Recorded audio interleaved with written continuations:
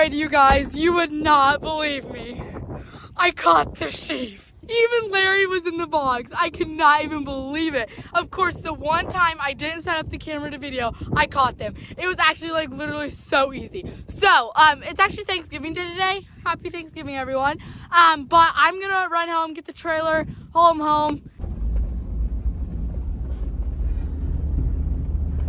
I have not told anybody that I caught them, and I'm gonna do it all by myself. We caught them, so now we're gonna haul them home by ourselves, and we're gonna do this. So, hope everything goes well.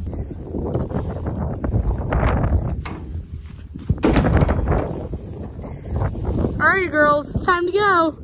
Come on, girlies. Yep, keep going. Keep going. Please go down. Turn around. Let's go. Come on, dude. Follow on. No. We made it. Hopefully, we can make it home safely.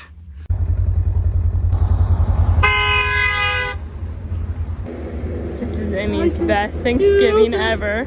Got the sheep.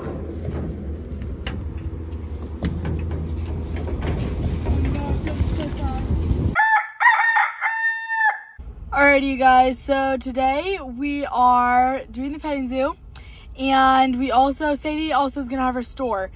So, it's like, it's called window opening in Sabetha. So they normally have reindeer come. Well, this year, something with the people's truck, it wasn't working. I don't know. Anyways, the reindeer are not able to come, so they asked us to bring our petting zoo instead. So we're bringing that. It's going to be bitterly cold. It's going to be miserable. I cannot complain, though, because I'm actually going to be inside in the heated with Sadie in the store. I'm going to be, like, decorating and whatever else, whatever she wants me to do. Anyway, so I actually have a photo shoot before that, so we kind of have our work cut out for this afternoon. So I've got to get the trailer loaded up with all the petting zoo equipment, fencing, all that good stuff.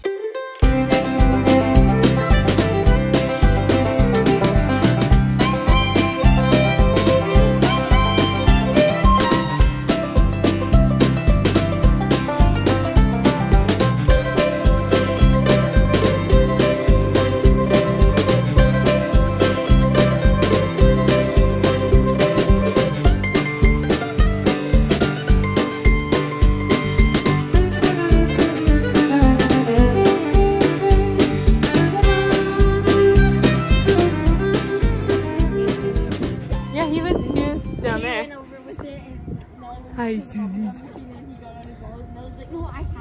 It's cold out here. It's freezing. I can't feel my toes or my fingers. It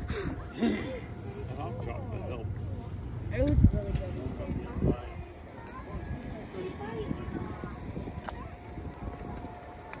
Hey, give him a hug.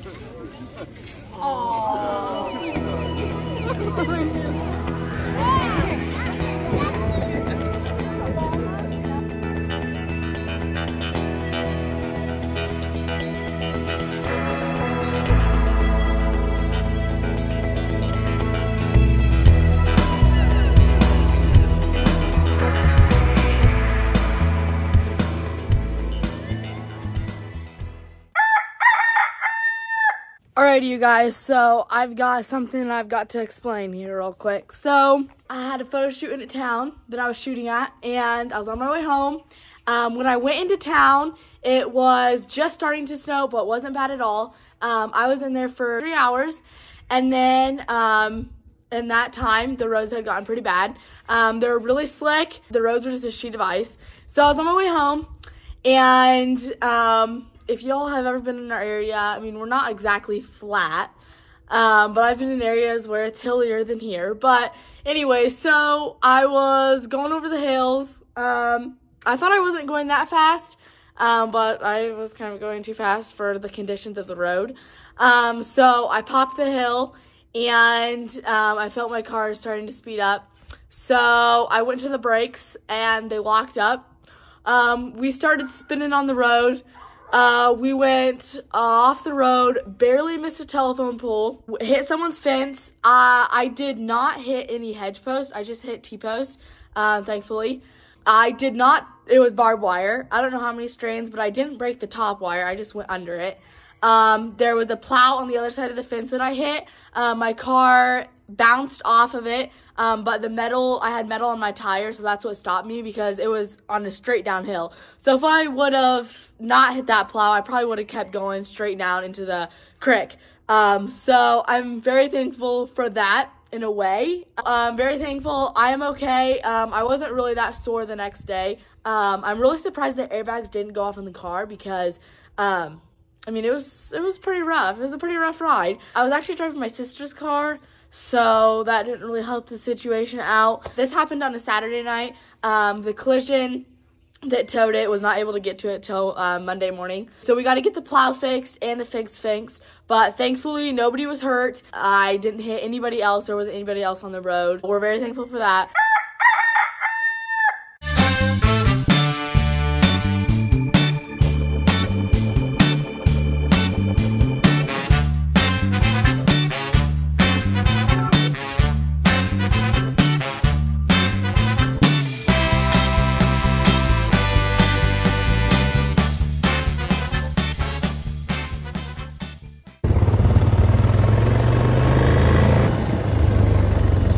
Makes me so sad.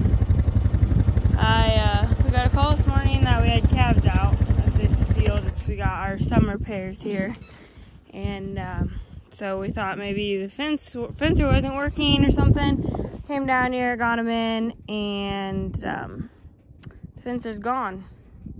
The fencer was sitting right here, and it was our high-powered solar panel fencer, very expensive fencer. I think when we bought it several years ago, it cost like $500 or more. Yeah, it's gone. It's probably gonna cost us more to get a new one, I mean, but. So yeah, somebody stole it.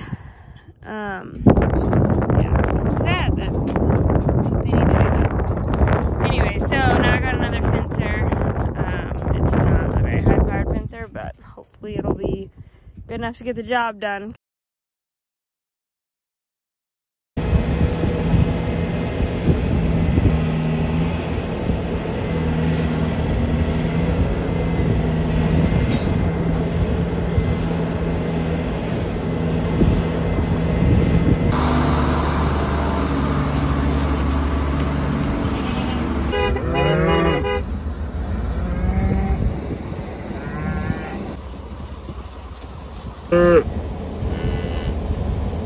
So Elsie and I are here. It snowed about 3 or 4 inches on Saturday. Some of it's melted now. And their alfalfa is pretty well gone here.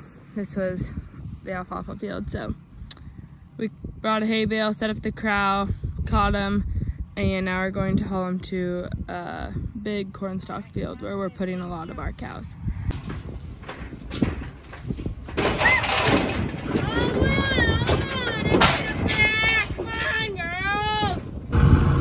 The full trailer, the truck couldn't get traction, so we were spinning out and couldn't get anywhere.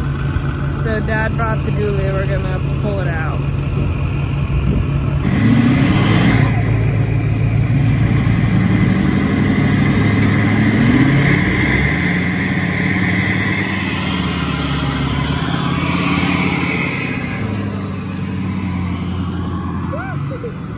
Smelling hot.